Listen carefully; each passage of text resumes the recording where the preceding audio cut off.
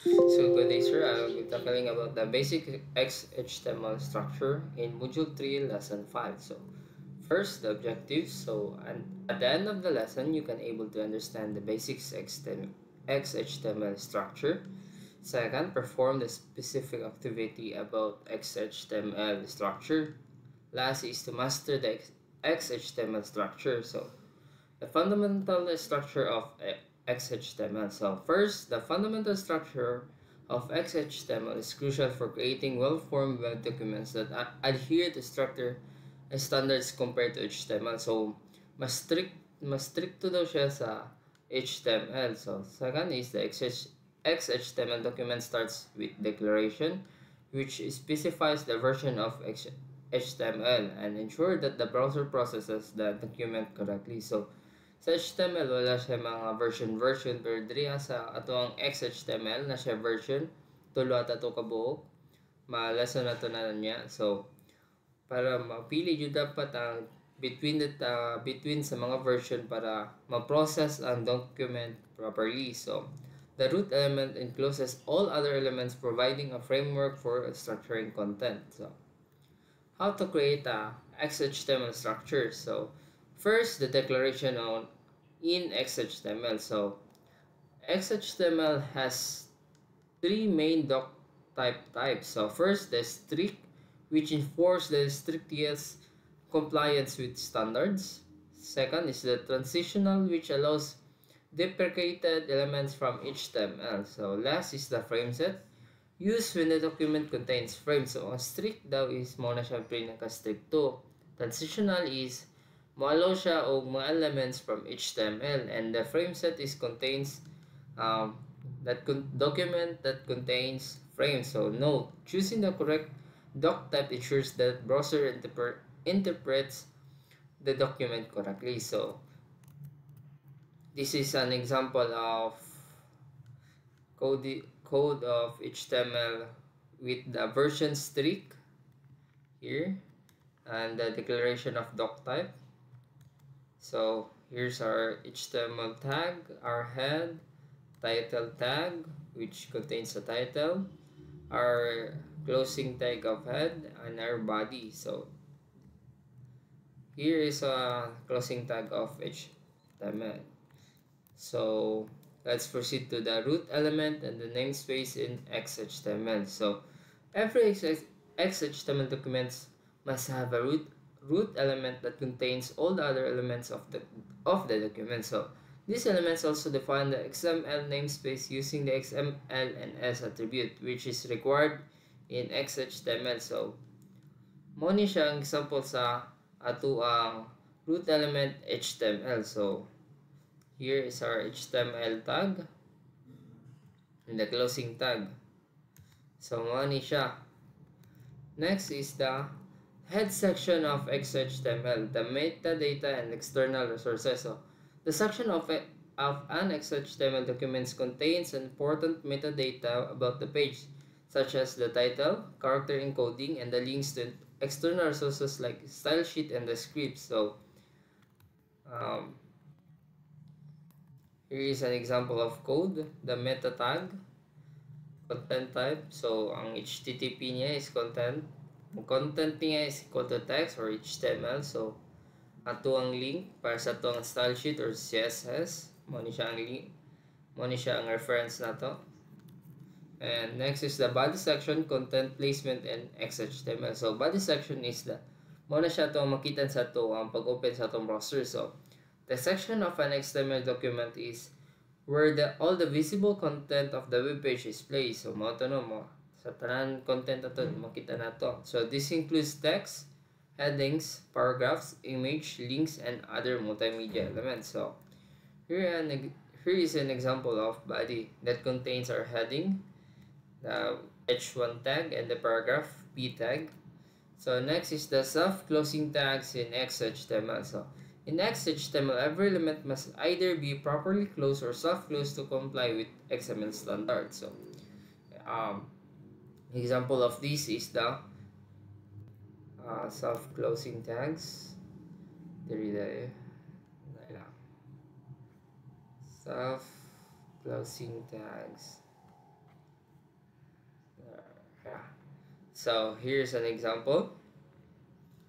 Our image tag na close, na bar, our BR, break line, and our HR. So last is the element nesting and hierarchy in XHTML. So proper nesting of elements is essential in XHTML as it ensures that the document is well formed. Excuse me.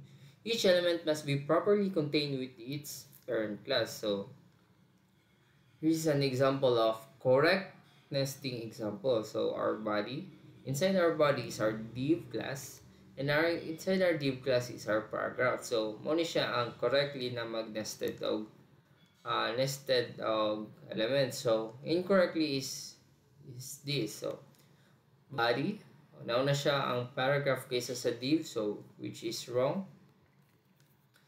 So let's proceed sa module 3 lesson 6 no, the basics XHTML formatting. So ganina structure man ta direta sa formatting na po. So objective, discuss basics XHTML formatting, understand the XHTML document formatting, master basics XHTML formatting rules. So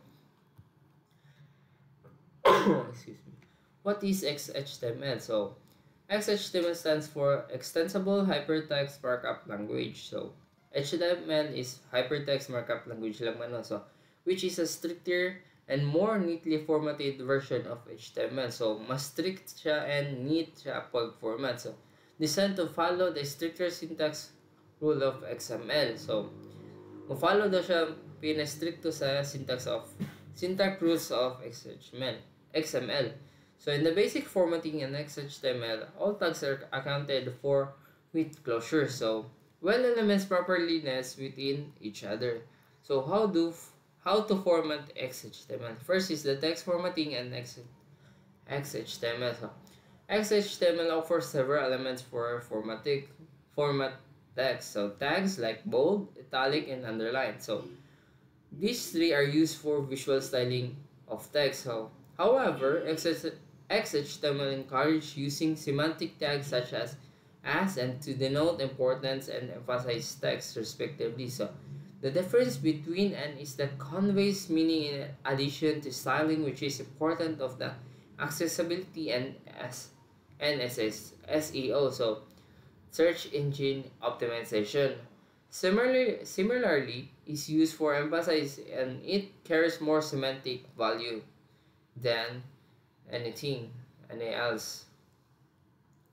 So second is creating and styling lists in XHTML. So kabalo naman tanong sa pag-list duha ka types sa list ay 3 types din sa XHTML. So these are an ordered list, the ordered list, and the definition list. So example of this code is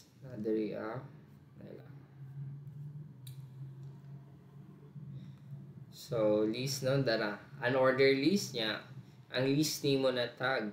So na linking and anchors in XHTML. So the anchor element is used to create hypertext in XHTML. So these links can point to other pages, files, and sections within the same document. So to create a link, the href attribute is used to specify the URL or the anchor target. So mo ni siya ang pagkuan no, ang a tag para sa tuang link, ang href para sa tuang URL address, and the visit example as your text to para mo pag pindot nimo na mo na ang muhang naka-hyperlink para modto sa kung asa man ni nakabutang ang reference nimo. So and the closing tag, incorporating images and media in XHTML. So the media tag is used to embed images in an XHTML document. So it is a self-closing tag that requires the source attribute to specify the image file location and the alt attribute to provide alternative tags for accessibility. So image tag not niya mugamit siya ang source na attribute and the alt attribute. So example of this is here. So our image tag source attribute, which contains the address of our image, and the alt attribute for the alternative text for accessibility. So mo ni siya magpakita kung pag open na to sa atong browser niya, wala na tarong ni pagputang sa source. Wait.